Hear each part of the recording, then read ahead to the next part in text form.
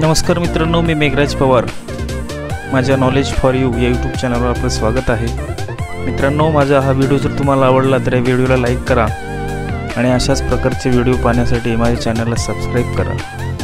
आज आपण आपला संगणक शटडाऊन करण्याच्या वेगवेगळ्या पद्धती कोणत्या आहेत याविषयी माहिती पाहणार आहोत. आपला संगणक कीबोर्डच्या सहाय्याने कसा शटडाऊन करता येईल या पद्धतींची माहिती आज आपण घेणार आहोत. सुरुवातीला या ठिकाणी अल्ट हे बटन प्रेस करून F4 या बटनावर क्लिक करायचं आपल्याला. अशा पद्धतीची विंडो ओपन होईल. त्यानंतर ओके या बटनावर क्लिक केल्यानंतर आपला PC हा आपले विंडो या ठिकाणी शटडाऊन होणार आहे. या ठिकाणी शटडाऊन सोबत दुसरे ऑप्शन या ठिकाणी आहेत रिस्टार्ट आहे, sleep, sign out, switch user. या ठिकाणी आपल्याला जो पर्याय योग्य वाटेल त्या पर्यायाला ओके करायचं आहे आणि आपला PC या ठिकाणी शटडाऊन करायचं आहे. त्यानंतर दुसरी पद्धत आहे विंडो हे बटन प्रेस करायचं आणि X प्रेस करायचं.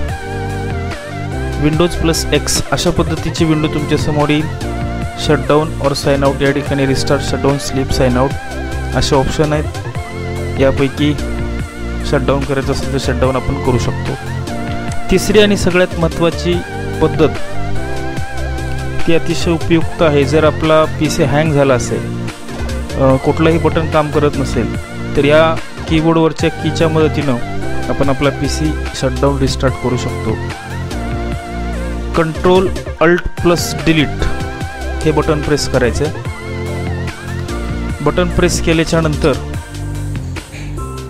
Control alt plus delete button press केल्याच्या नंतर अशा पद्धतीची विंडो तुमच्या समोर येईल. या कोपऱ्यामध्ये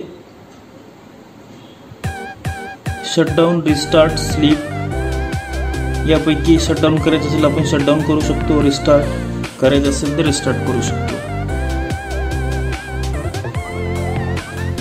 मला PC माझा बंद नाही करायचा, त्यामुळे मी या ठिकाणी कॅन्सल करतोय. चौथी पद्धत आहे की शटडाऊन बटन जे आहे या बटनावर प्रेस केल्यानंतर आपला PC या ठिकाणी शटडाऊन होऊ शकतो. हे बटन कसं तयार करायचं, डेस्कटॉपवर कसं लावायचं याविषयी एक मी सविस्तर व्हिडिओ बनवलेला आहे. त्याची लिंक मी माझ्या डिस्क्रिप्शन बॉक्समध्ये दिलेली आहे.